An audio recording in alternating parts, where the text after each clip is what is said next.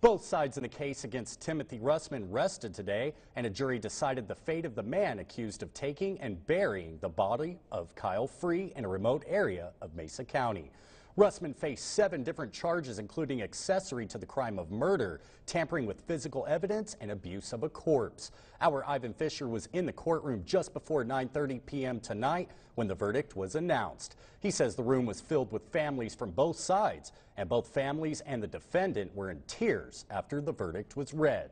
At the Mesa County Justice Center today, before the verdict, the prosecution started off by detailing a world filled with what they called drugs, drunkenness, conspiracy, and murder. Going on to address the defense's theory in this case, focusing on the idea that Timothy Russman only took and buried Kyle Free's body because he feared for himself and his family's lives.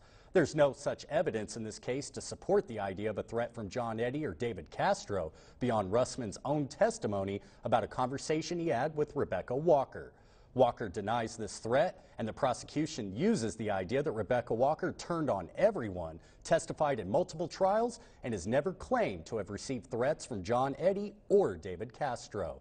The defense argues Russman gave up the info because the people who could have harmed him were caught, and to give Kyle Free's family closure. Go to westernslopenow.com for more.